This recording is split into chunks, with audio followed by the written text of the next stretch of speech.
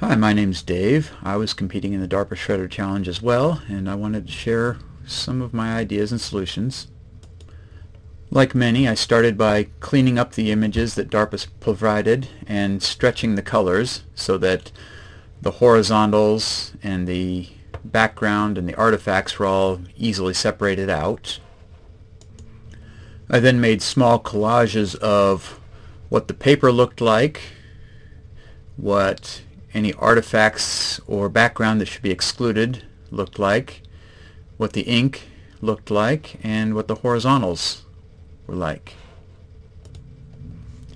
After CAD extraction, I got an image of where all of the lines and ink and borders were detected. You can see here that we're excluding the torn paper but including the ink and the CAD very successfully.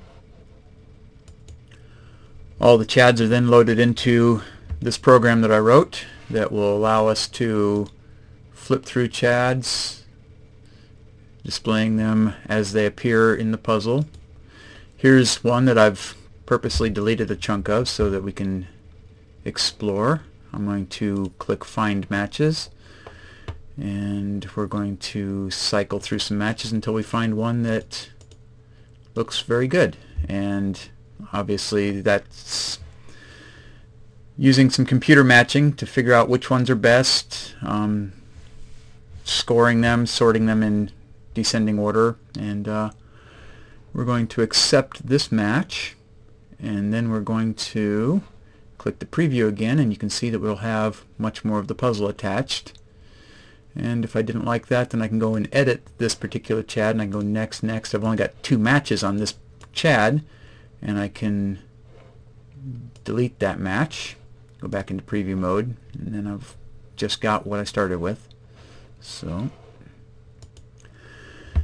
after that, I use the same routines I used to do the preview to do what I call final assembly. It just goes through all the CADs, finding connections, and eventually spits out a final assembled image of what it thinks the puzzle looks like. You can see some alignment errors creeping in as it goes along one path and then matches to another path and comes back up. I could do better with that if I had it to do again. I've also got some fantastic ideas for auto-assembling these things so that I don't have to go through manually clicking each match. But other than that, that's pretty much what I got right now. Unfortunately, I was about 12 hours late getting my first entry in, so I'm not on the leaderboard. I'm hoping they'll add me, but we'll see how that goes. And that's my entry to the DARPA Shredder Challenge.